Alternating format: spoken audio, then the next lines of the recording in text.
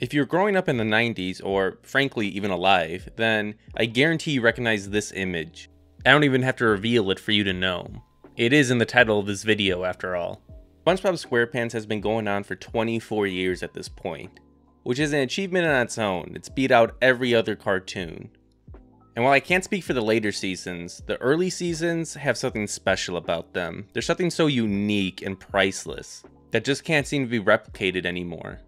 And I want to explore why today, because when I look at other cartoons around the same time, I can remember them, but it's nothing like to the extent of SpongeBob.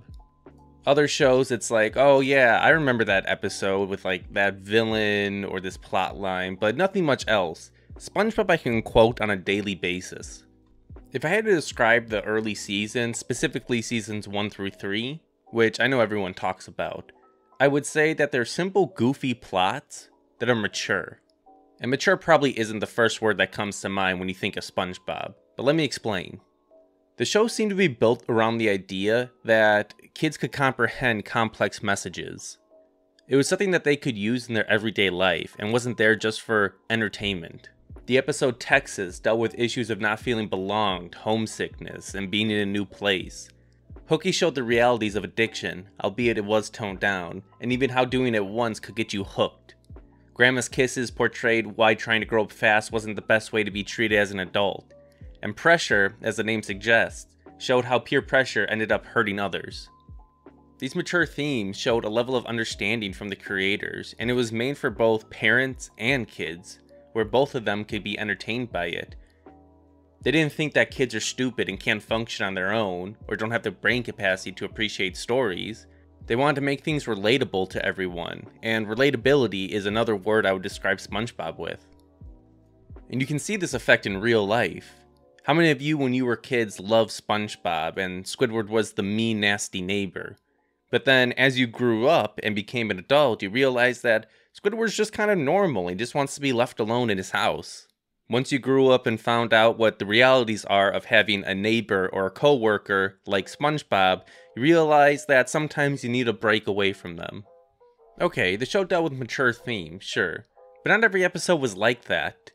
And that moved to the second kind of episodes they would make, ones that were just simple. Your Shoes was about SpongeBob forgetting how to tie his shoes. The Snowball Effect was about a snowball fight between SpongeBob, Patrick, and Squidward. The Bully had SpongeBob worried about getting beat up after school. Scaredy Pants was about Halloween and SpongeBob wanting to be scary. And I can go on, and you get the idea of it. These concepts and plots aren't complex and create a relatable situation. And then sometimes they throw a heavy plot at you, like the Nasty Patty, Dying for Pie, Survival of the Idiots, or Crabborg. Seriously, all these involve death or torture in some way. Toned down albeit, but it's still there.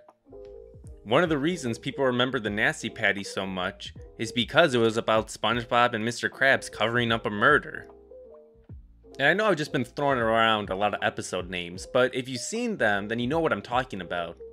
The main idea is that SpongeBob SquarePants never tried to be something that it wasn't. It's a wacky show about undersea animals, and the episode plots revolve around that. There is no concepts that are set in stone because anything can happen, which makes it memorable. Things just seem to happen at random, objects explode or catch on fire, and this just adds to the bizarre nature of it. With only an 11-minute time slot per episode, things had to happen fast, but it never felt rushed. It didn't feel like we were missing crucial parts of anything. The creators had fun exploring this world and introducing characters to whatever situation they could conceive. I think good art can be felt, and when something has passion and drive behind it, you can feel it, and this show oozed creativity. And I want to talk about the main characters, because like any good show, they're able to carry an episode all on their own. The creators were never afraid of making episodes with just SpongeBob, Patrick, and Squidward, or some combination of those. Hell, there's even an episode with no talking at all, and yet it's still a great episode. Granted, it was due to an issue with some of the recording equipment, but it's still entertaining. But why does it work? In a world that pushes away from silent film to where people find it boring, how did an episode of SpongeBob with no script become a fan favorite? Well, it's because of the characters. The characters on their own are entertaining, but specifically when they're paired with SpongeBob, they're at their peak. SpongeBob's a blank canvas and can adapt to any situation, and it always seems natural. The creators can come up with any situation, Take a combination of Squidward, SpongeBob, and Patrick, put them in, and the episode becomes an instant classic. Take Club SpongeBob, where the trio gets stranded in the kelp forest. It wouldn't be as fun to watch without Squidward balancing out Patrick and SpongeBob's strange behavior. Pizza Delivery is a classic because it puts two opposite personalities together on a common mission. SpongeBob and Squidward must deliver a pizza to a customer. It's simple, but the interactions are unique. I also want to mention how unique the underwater theme is. The environment and characters stand out because it was unfamiliar to us. It's not set in a typical city or suburb, or has main characters being humans or dogs.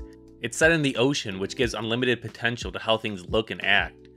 Can't light a fire underwater? Screw it, let's make it so they can, because who cares? We make the rules around here. Another thing is the title cards. They're very unique. The art style that they chose for each episode, not only does it set the mood for it and the theme, but it creates an image that's tied to an episode. Seeing that one image over and over again before an episode creates an imprint on you. And also the unique gross-ups they would use in SpongeBob. Another reason why the Nasty Patty episode is so famous and so memorable is because of that one image of the Nasty Patty. And the show's famous for these hyper-realistic images that contrast the simple art style of SpongeBob. They just kind of suddenly appear at moments. And I don't think I've even begun to scratch the surface of what makes this TV show so excellent, and it may not even be possible. It's hard to explain things that we just kind of take for granted. I can't just say, oh, the script's good and the quotes are good, because that doesn't allow for further conversation.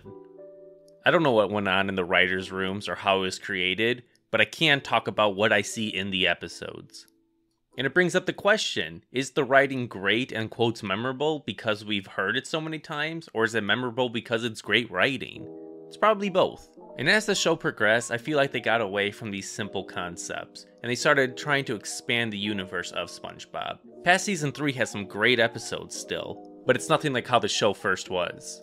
And that's okay, I don't think I fit the demographic anymore. The animation and facial expressions that everyone makes it seem so exaggerated. And it's strayed away from the idea that a good story could entertain kids to here's this goofy, funny thing to look at and entertain you for a while. But that's just the perspective of an adult who shouldn't care this much about a kid's cartoon. The reality of it is that SpongeBob is a great show for anyone to watch. I'm sure many parents enjoyed watching the first 3 seasons with their kids because I had something in there for everyone. I'm just glad that I got to experience the show in its prime.